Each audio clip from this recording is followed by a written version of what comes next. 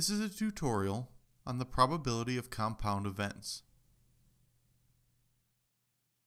When we talk about the probability of multiple events, we often illustrate these different probabilities using a Venn diagram. This green box in front of us is a Venn diagram. The green box represents every possible outcome. The blue ellipse represents the probability or the outcomes that satisfy event A. The red ellipse satisfies all the events or the probability of event B. And this overlap in purple here is all the events that satisfy, or all the outcomes that satisfy, event A and event B at the same time. So let's look at an example of this. Let's say event A, that is pulling a heart out of a deck of 52 cards. Let's say event B is pulling a face card out of a deck of 52 cards. If you counted up every dot in this Venn diagram, the green ones, the blue ones, the red ones, and these purple ones, you would find out that there are 52 dots in this Venn diagram. Each one represents one card in a deck of 52 cards. All the blue and purple dots here inside this blue ellipse represent event A. If you were to count them up, you would find out that there are 1, 2, 3, 4, 5, 6, 7, 8, 9, 10, 11, 12, 13 cards that satisfy event A. Well, event A is pulling a heart from a deck of cards, and there are 13 hearts in a deck of cards. If you were to count up all the dots in the red circle, 1, 2, 3, 4, 5, 6, 7, 8, 9, 10, 11, 12, you would find out that there are 12 cards that satisfy event B. Well, event B is pulling a face card from a deck of cards, and there are 12 face cards in a standard deck of cards. Now, in the middle here, these purple dots, these are the cards that satisfy both event A and event B. These three dots represent the three cards that are both hearts and face cards. One of these dots is the King of Hearts. The other one would be the Queen of Hearts. And the last one would be the Jack of Hearts. So the three dots, again, in the intersection of these two ellipses satisfy both event A and event B, their hearts and their face cards. So now we know what a Venn diagram is. And let's just talk about some vocabulary that's common when we talk about the probability of compound events. If we say the union of event A and event B, or sometimes we'll say the probability of the union of A and B, union is represented by this U.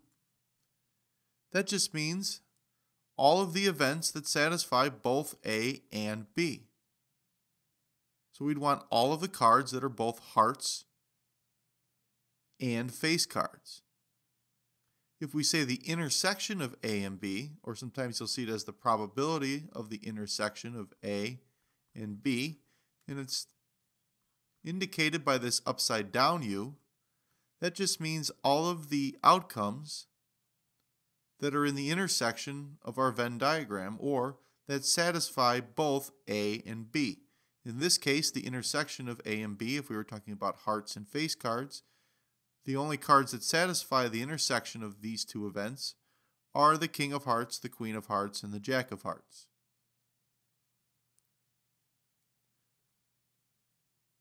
Sometimes you'll hear that two events are disjoint events, or mutually exclusive.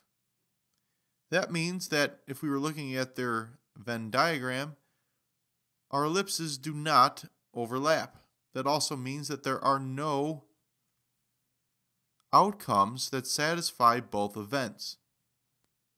For example, If we said event A was pulling a 7 from a deck of cards and event B was pulling a 9 from a deck of cards, well, there are no cards that are both 7s and 9s at the same time.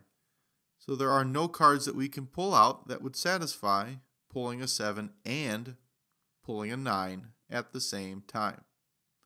Those events are mutually exclusive, or disjoint events. So now let's talk about the probability of two events. If we said we wanted the probability of A or B happening, well, that's equal to the probability of A plus the probability of B minus the probability of A and B. Or you can think of this as the probability of the intersection of A and B. So, if event A is pulling a heart from a deck of cards, and event B is pulling a face card from a deck of cards, well, we can find the probability. We count up all of our points. There are 52 because there's 52 cards in a deck. In event A, there are 1, 2, 3, 4, 5, 6, 7, 8, 9, 10, 11, 12, 13 cards that satisfy event A. So the probability of A would be 13 over 52.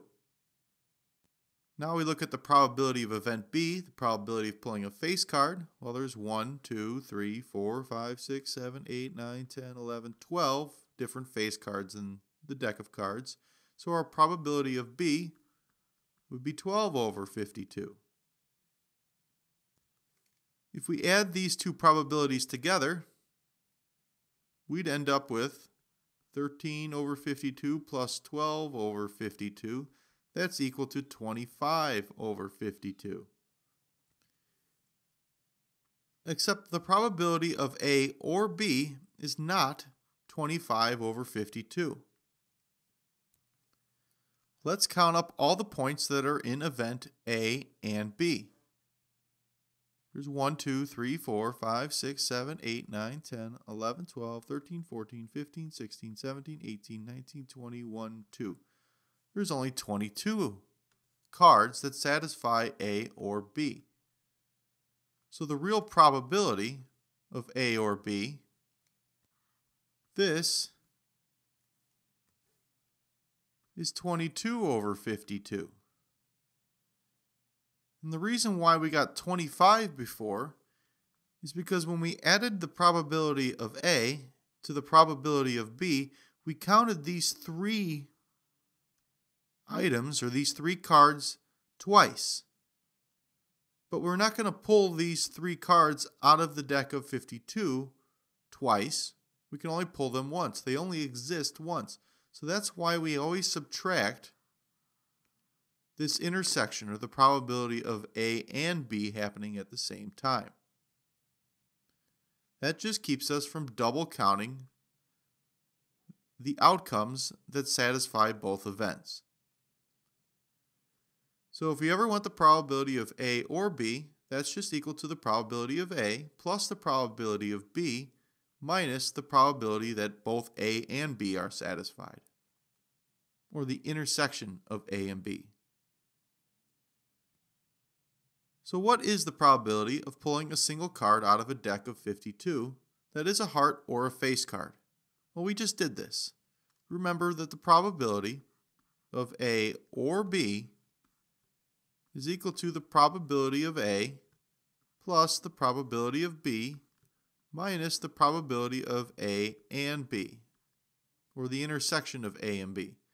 Now, A is pulling a heart, and the probability of pulling a heart is 13 out of 52. We're going to add that to the probability of B, and the probability of B is pulling a face card. Well, that's 12 out of 52. And then we're going to subtract the probability of A and B together. Well, that's just these 3 out of 52, so 3 out of 52. So we have 13 out of 52 plus 12 out of 52 minus 3 out of 52. All three of these fractions have the same common denominator, so we can just add and subtract our numerators. 13 plus 12 is 25. Subtract 3, and we have 22 out of 52. This reduces down to 11 out of 26. So the probability of pulling a heart or a face card out of a standard deck of 52 is 11 out of 26. If you want to put that in decimal form, that's 0.423 approximately. So we have a little bit over a 42% chance of pulling a heart or a face card out of a deck of 52 cards. So now let's try finding the probability of some disjoint or mutually exclusive events. What is the probability of pulling a single card out of a deck of 52 that is a face card or a 7? Well, once again, we can use our formula. The probability of A or B, that's equal to the probability of A plus the probability of B minus the probability of both A and B happening. Let's say that event A is pulling a face card. So this is event A.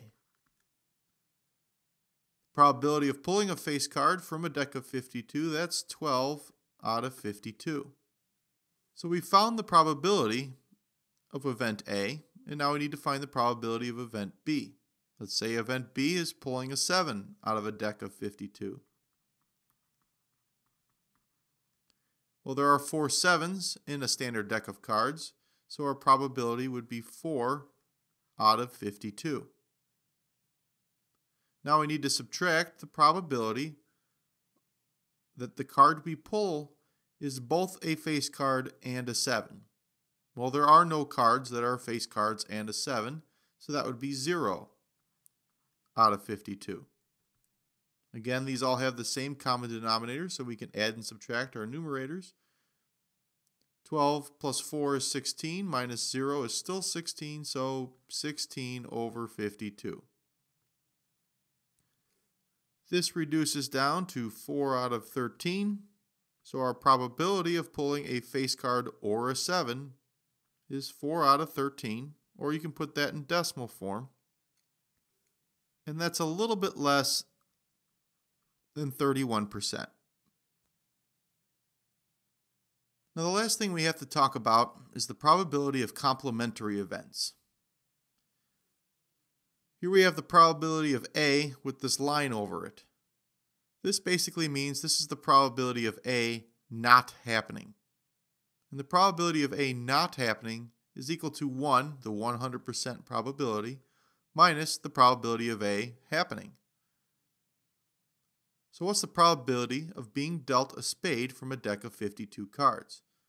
Well, there's 13 spades in a deck of 52 cards, so our probability would just be 13 over 52.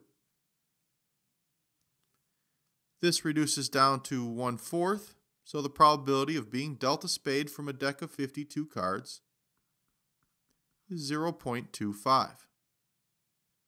So what's the probability of not being dealt a spade from a deck of 52 cards? Well, there are 39 cards that are not spades in a standard deck of cards. So it would be 39 out of 52. This reduces down to 3/4. So the probability of not being dealt a spade from a deck of 52 cards is 0.75. Now, if you didn't want to count up all the cards that were not spades, instead of solving it this way, you could have just found the probability of being dealt a spade, which is 0.25, and then subtracted that from 1. And you would have got 0.75, or the probability that you got before when you counted up all the cards that were not spades. So that's how you can use complementary events to find probabilities of different events by finding the probability of an event not happening. And that completes the tutorial on the probability of compound events.